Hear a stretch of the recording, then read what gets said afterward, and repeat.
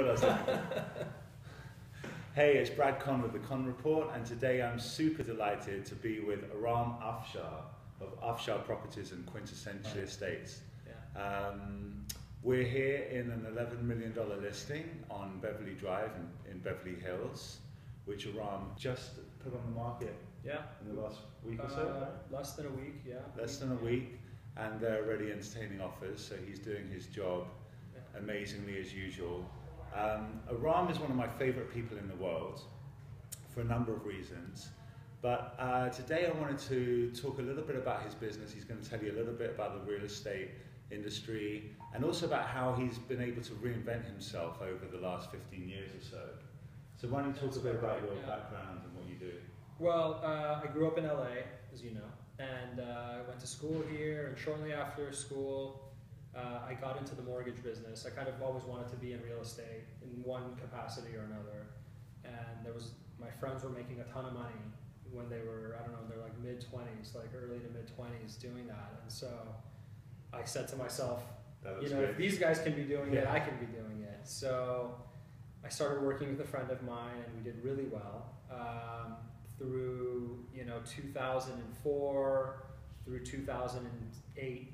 And then as the market started to turn, I had a epiphany that there was going to be a big calamity coming to the market with people losing homes and the whole thing. And so right at that time, it was 2008, right around then, we decided to shift our business and stop lending and start kind of working on trying to hopefully fix the problem, which was homeowners that were in distress. And we really started, identifying those homeowners, talking to them, trying to help them with their lenders, and a lot of that led to selling their homes before the banks actually foreclosed on them. And it was called short sales. And you became the kind of we became like the actual experts in Southern California. We were go-to people. We did a lot of luxury homes. We did some low-end homes, but what we did was volume. So we sold about 300 or 350 short sales in a span of like 3-4 years. So that's how I kind of transitioned into the sales side of the business. And then after that, of course, the market started improving again. In 2012, 2013 is really when it started taking off again.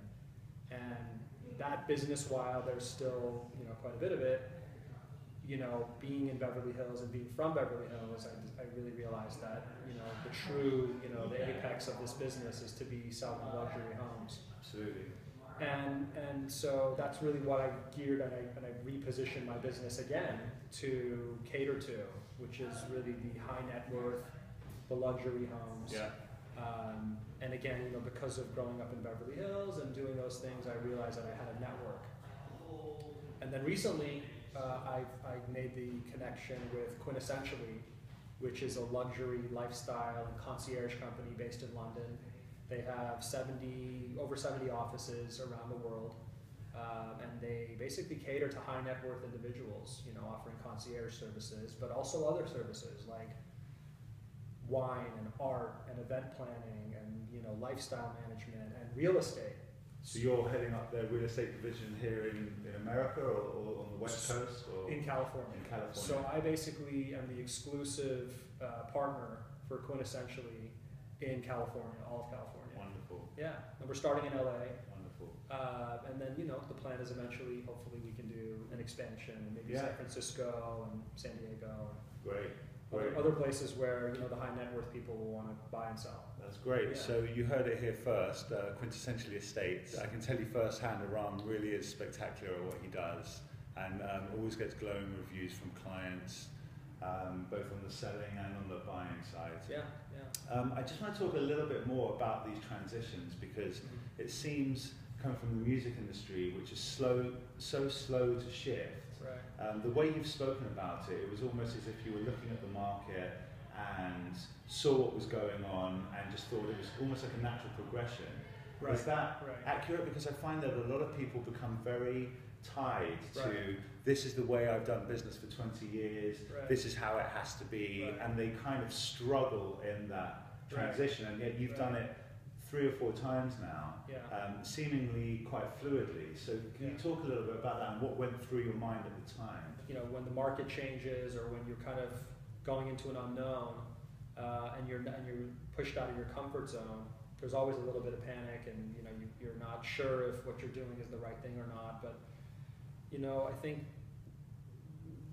well, at least for buying and selling homes, you know, and I guess you can relate it to the entertainment industry, it's just something that there's always going to be a need for. People are always going to want to be entertained. People are always going to buy and sell homes. Everybody needs a place to live, and so there are a lot of different ways in which to sort of approach that market, you know, and whether it's a market in which people are desperate to sell or desperate to buy, you know, there's a way in which, you know, you can provide a valuable service, you know, and the recent reiteration of what we're doing is, you know, the high net worth. I mean, you know, for better or for worse, the top 1%, you know, really have dominated, and they own a lot of the net worth. You know, a lot of a lot of capital. A lot of the capital. Yeah, that's right. That's right. So.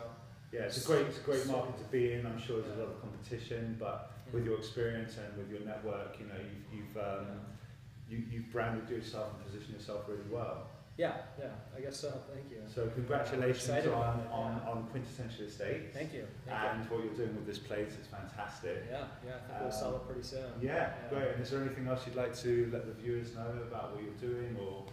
Not really, you know, I just thank you for interviewing me, and I think this was a good example of a home to be interviewed at, because we found this home actually for the person who's selling it. So I found the home for him, and he ended up buying it, and he's going to make a handsome profit when we resell it for him. Right. You can't really see how magnificent this place is from the shot right now, but just give them a quick overview of the spec. Sure, yeah. So we're basically on Beverly Drive. We're a block away from the Beverly Hills Hotel, so very central. The home is, you know, majestic, almost 9,000, a little over 9,000 square feet. The main house is 6 bedrooms, 8 bathrooms. The guest house is another 2 bedrooms and 2 bathrooms. It's on a little over 16,000 square foot lot. It's got extremely high ceilings, large open spaces, media room, cigar smoking room, you know, indoor-outdoor flow. So you've got a really nice Spanishy vibe, but also very Californian with the big sliding doors and, you know, the ability to enjoy the weather, you know, when you're out here. Yeah. While Aram's saying that, I'm just going to quickly give you a quick look at this room. So this is the formal living room. I'm standing by the fireplace. It's what, 15, 18 foot ceilings, cigar room. About 15 foot ceilings, that's right. Anyway, Aram, I want to thank you very much for the interview and for taking the time. Thank you. And, Pleasure. Pleasure. Thank you. All right. Thanks, Brad. Cheers.